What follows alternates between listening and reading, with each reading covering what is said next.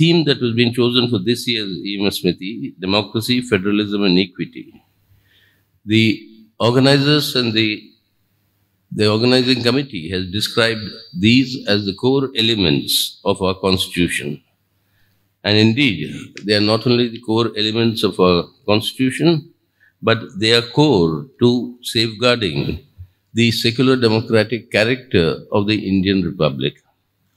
So these three elements are the ones, in order to defend them, we have been through a very big battle in the country, and that battle has yielded some results, not entirely to what our satisfaction, but definitely it is a step forward, where now the forces that can contain the abuse of these three important elements of our secular democratic republic and the destruction of these three elements, they can now be challenged, hopefully, in the parliament in the coming days, and that will be the continuation of this battle.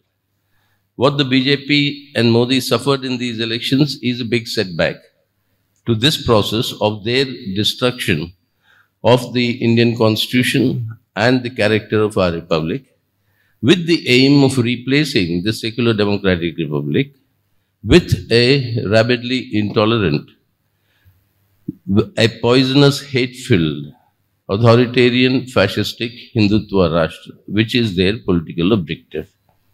So this transformation that they are seeking, in that there has been an advance now in terms of forces being emerging who are resisting this, and that has to be strengthened in the future.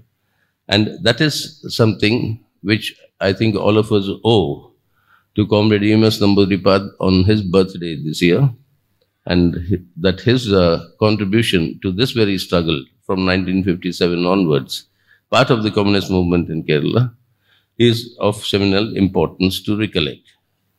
But having said this, these are elements, democracy, equity and federalism, that we have been campaigning all through, as I said.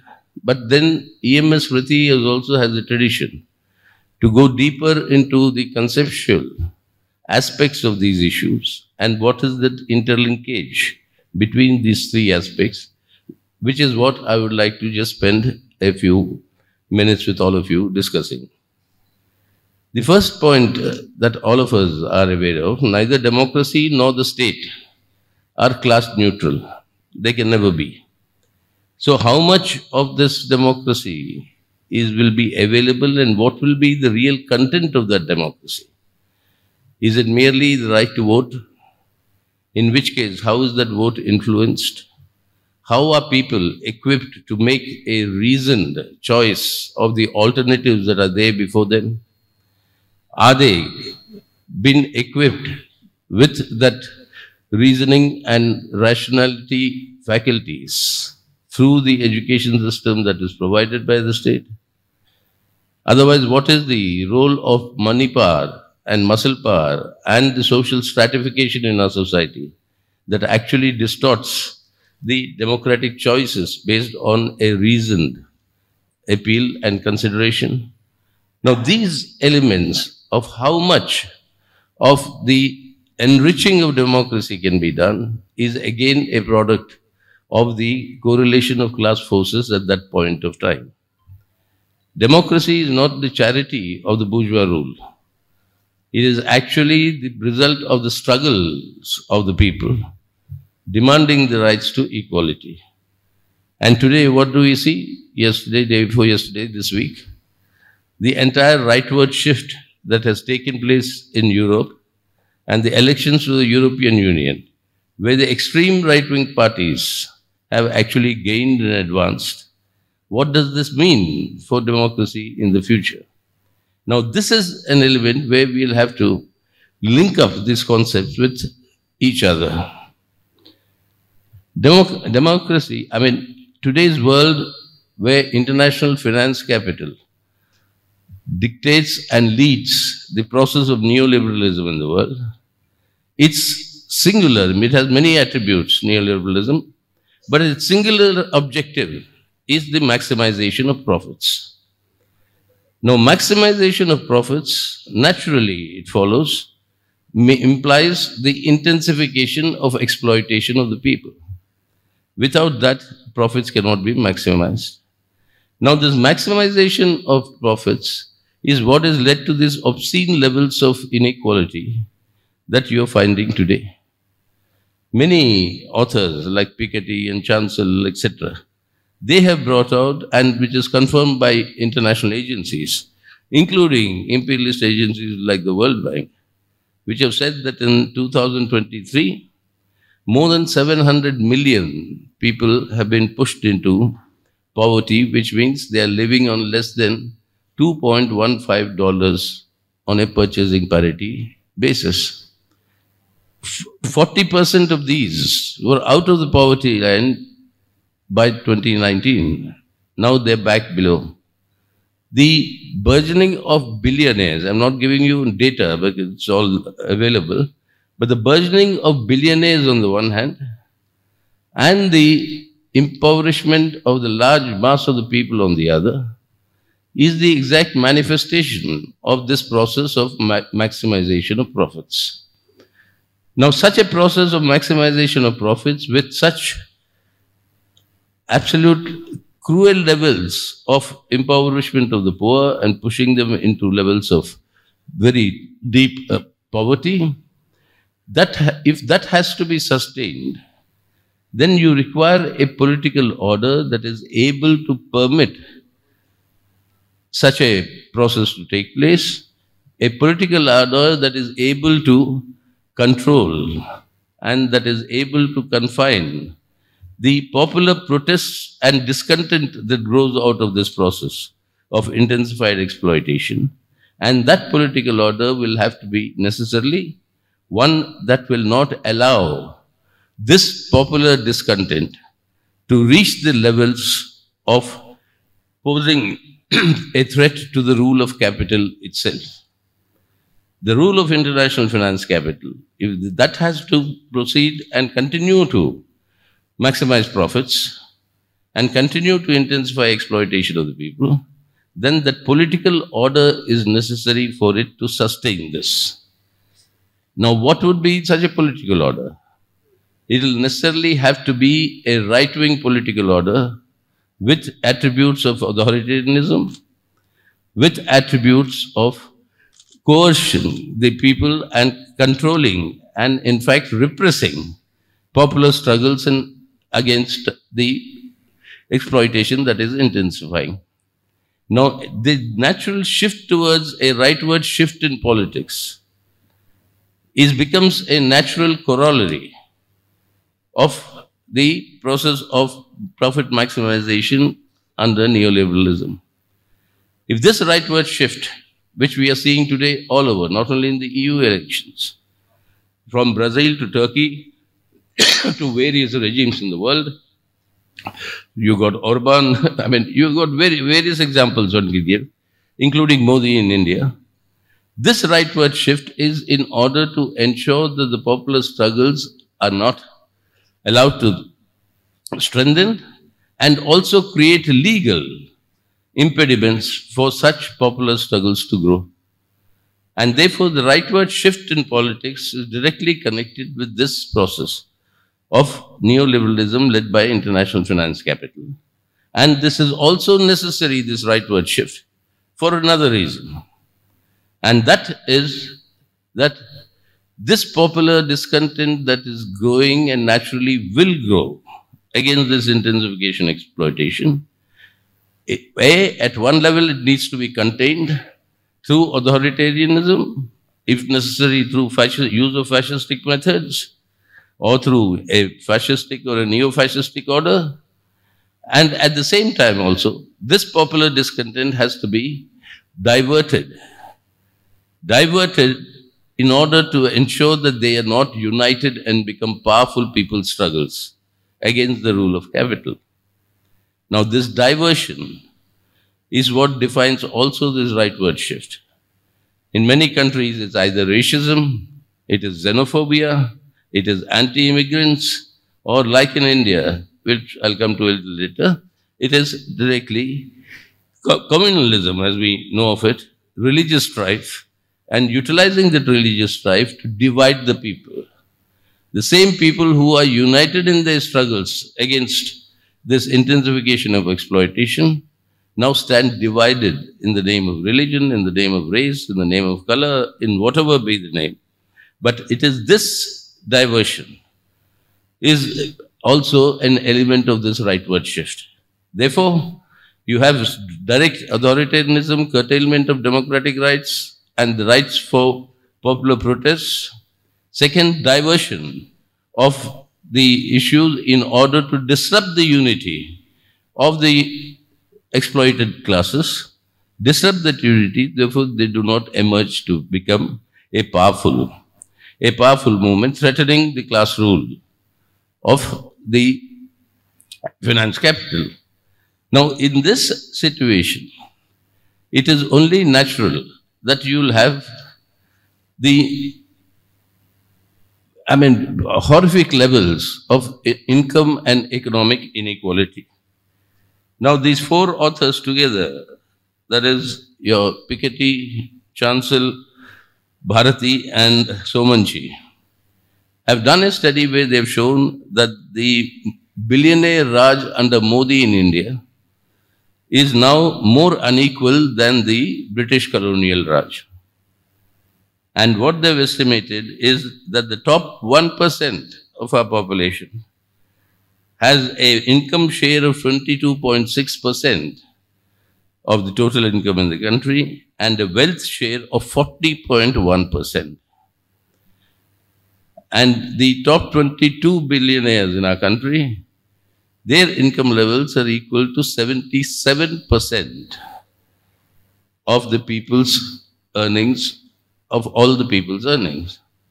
Now, this level of growth of inequalities, in fact, I would say obscene levels, is actually part of the process of profit maximization. And in India today, under Modi, what has been put in place has been a corporate communal nexus. And this corporate communal nexus seeks these reforms in order to further strengthen this process of profit maximization.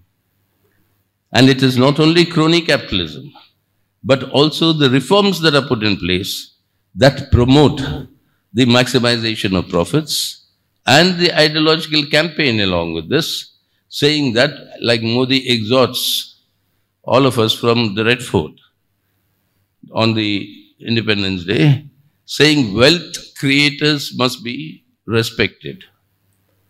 Now, what is wealth? It is the monetization of value. And who produces value? It is the working people.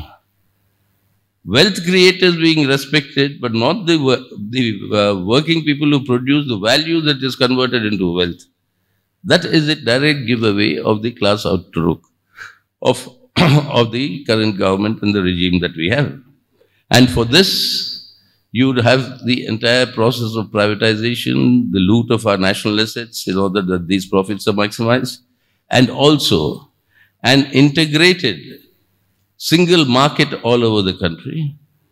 And apart from every other aspect, the farm bills that were brought, the agrarian laws that were brought, which Modi was forced to withdraw in the face of the historic farmer struggle, these agrarian bills were also one of the main design was to integrate Indian agriculture and the rural markets in order to benefit the profit maximization of international agribusiness and also your domestic big corporates. So therefore, what we see is the curtailment of democracy goes along with the increases in inequality, and these are connected with an order that the state has to create in order for profit maximization under neoliberalism. Now, this is one point that we remember, keep in mind. The other one that you talked of, federalism. The Smriti Organizing Committee, EMS Smriti Organizing Committee, talks of India's diversity, its plurality, and how federalism is integral to Indian democracy because of these differences. Correct. That is one aspect of it. But federalism is also an impediment for this process of profit maximization under neoliberalism. Because what is required is a unified market all over the country with no differences between what is there in one state or the other. So eliminating these differences means eliminating the rights of elected state governments, which is a direct assault on federalism. In addition, in India, the attacks against federalism become necessary for the ruling classes, and particularly the Modi government, for the RSS for realization of its vision of a fascistic Hindutva Rashtra, that if a fascistic Hindutva Rashtra has to replace the secular democratic Republic of India as defined in our constitution, then what is required is not a federal structure. What is required is the opposite of that, a unitary structure. A unitary structure where you have centralized command. Centralized command in order to ensure that the political structure in our country will function from the centralized command. And that is why all these slogans of one nation, one election, one nation, one market, apart from their ideological things, one nation, one culture, one language, apart from all these aspects, from the process of neoliberalism, this sort of unification of the country for profit maximization is a direct assault on federalism which is happening. So therefore, finally, the point that we have to understand is that the transformation of India into the RSS political project of a fascistic Hindutva Rashtra requires the replacement of federal structure with a unitary state. And this unitary state is absolutely essential in order to advance the other attribute of profit maximization. And this profit maximization has a direct effect on democracy, because for profit maximization you require a state structure that will assault democracy, democratic rights of the people, and at the same time divert the attention of the people from becoming united against the exploitation under neoliberalism, and by using all sorts of emotive issues, which is happening globally, but in India it's happening with a double whammy effect, because it's not only the global neoliberal order, but it's also the internal objective of the RSS to transform the character of India. And when this is happening, the attacks on federalism is something that's very important to not merely oppose, but to fight back and to defend the entire concept of not merely federalism, but to uphold the equality of the diversities that India has. Article 1 of the Constitution is very clear. India, that is Bharat, is a union of states. Without the states, there is no India. Now they want to remove the states and say India itself, and then states are only administrative structures to survive at the dictates of the center. So therefore, when we talk of democracy, equity and federalism, this is the actual challenge that's connected with the larger struggle in India of the Indian ruling classes completely being aligned with international finance capital and neoliberalism, and therefore India becoming, in terms of foreign policy and in other terms, an appendage of US imperialism. And that is one aspect of it. Domestically, the consequence of that is greater curtailment of democracy, greater curtailment of democratic rights of the people, and the intensification of the rightward shift in politics, that is with the offensive of communalism and the process of this communal offensives, which is reflected today in the recent elections. Once again, not a single Muslim candidate by the BJP all over the country. And it is reflected also in how the targeting and isolation of the minorities that takes place in our country, and also against this will increase against the Christians as well. Who has been appointed by the BJP as the new Chief Minister of Orissa? The person who sat on a dharna demanding the release of Graham Staines, who was, demanding the release of the murderer of Graham Staines and his children, who were tossed in a car some years ago in Orissa. He is now the Chief Minister of Orissa. So the signals that have been given is that this rightward shift will rupture the social unity in our country, and that rupturing is important for the creation of an authoritarian order, which is important for profit maximization, and which in turn is also important for the process to convert secular democratic India into a fascistic Hindutva Rashtra. So this is the larger battle. So I think this is the battle that all of us will have to join. We are already part of it, but we have to of this that is taking place in today's conditions.